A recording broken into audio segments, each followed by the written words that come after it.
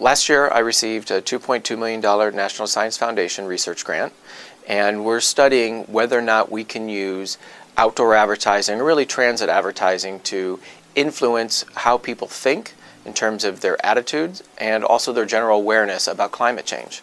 So the National Science Foundation research grant is about a 14-month program to influence consumers about what they think about climate change. And it's broken out into 3 different phases. So the first phase of the campaign is reality, and it's about trying to show people that climate change is real, and that scientists agree that climate change is real, and that humans have an impact in climate change.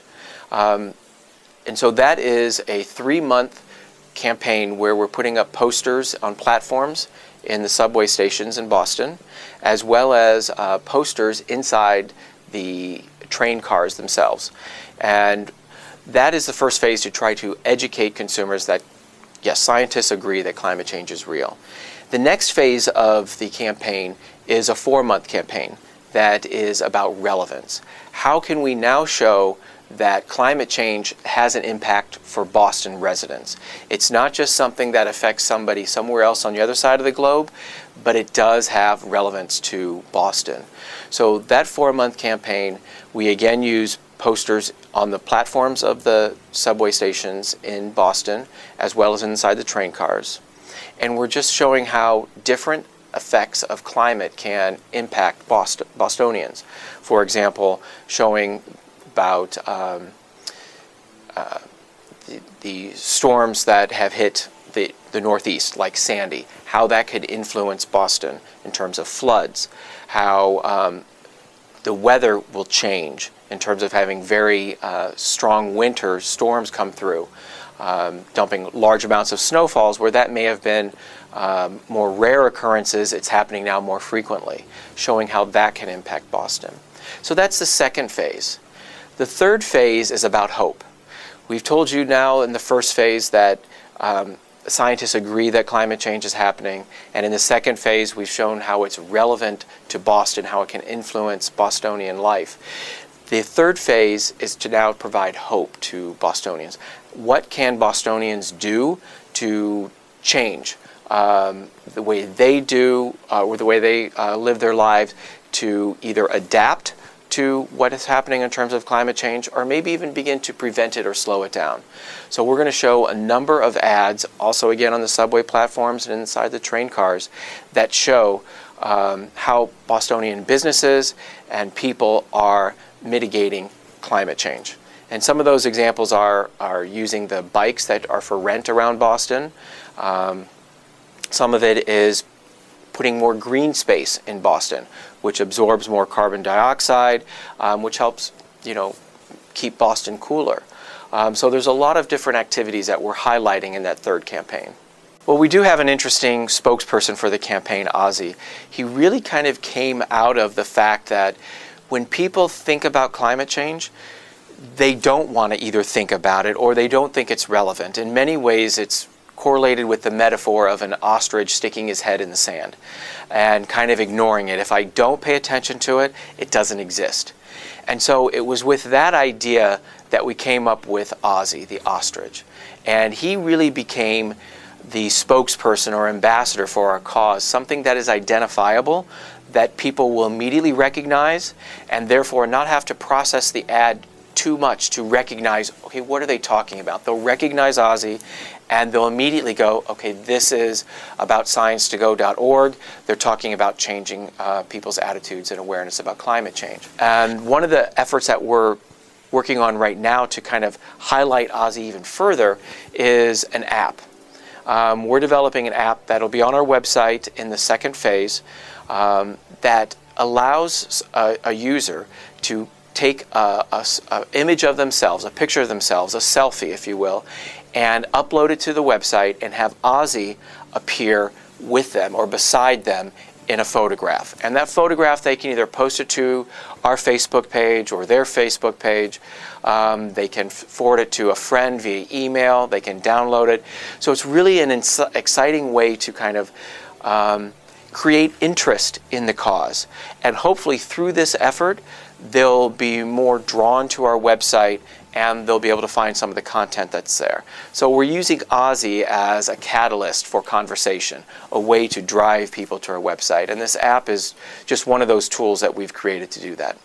From a marketing standpoint, I believe this campaign about climate change in Boston, has a lot of relevance. First and foremost, it is a type of medium in advertising that a lot of people don't necessarily think about. We think about TV, and we certainly now think about social media advertising, but we don't think about outdoor transit advertising as much. And transit advertising is something that kind of sits in the background of what we do when we are commuting or walking around. And one thing that we want to show is that we can use this advertising medium to influence people's attitudes and awareness about an issue.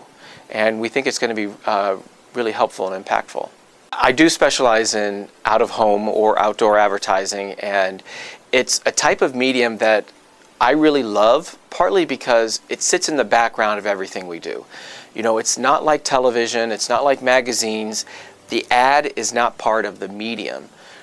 Outdoor advertising is really part of that greater environment in which we occupy our lives.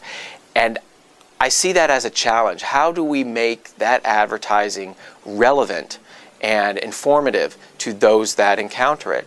And so really, that's part of the reason why I like to study out-of-home advertising.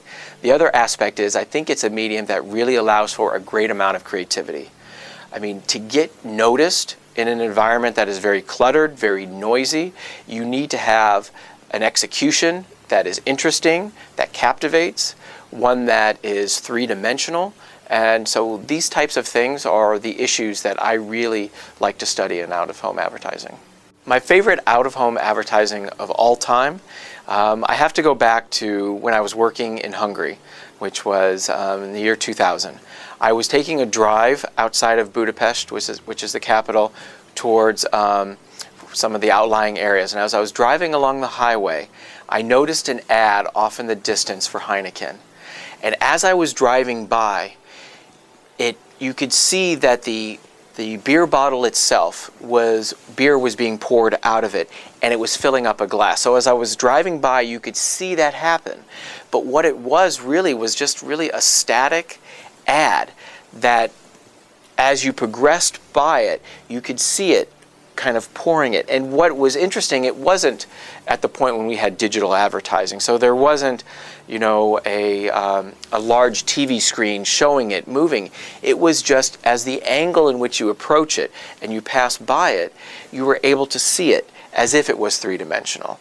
So the reason why I liked it was because of the fact that it wasn't three-dimensional, but it looked like it. And it captured your attention because as you were driving by, you thought, it's pouring that glass of beer for me. So that's what really kind of captured me. And again, it's that idea of creativity and using it in a way that is kind of unexpected, is what I really like. How we're going to measure success for the campaign in Boston is through a couple different avenues. Our primary call to action is really just to become more informed on the process, and that is going and visiting our website, which is sciencetogo.org, becoming a follower of our Twitter account, signing up to like our Facebook page. All of these aspects is really to deliver content and information about climate change, to become informed on what climate change is, how to mitigate it, and maybe even how to prevent it or slow it down. That's what our primary goal is about. How we will measure success is looking at how we've changed people's attitudes about climate change, their level of awareness about climate change. That's specific to climate change in general. But to the campaign itself, we'll also look to measure, did they see the ads that we saw? Did they recognize our ostrich, which we call Ozzy? Will they see him? Do they recognize him as a spokesperson of sorts for this campaign?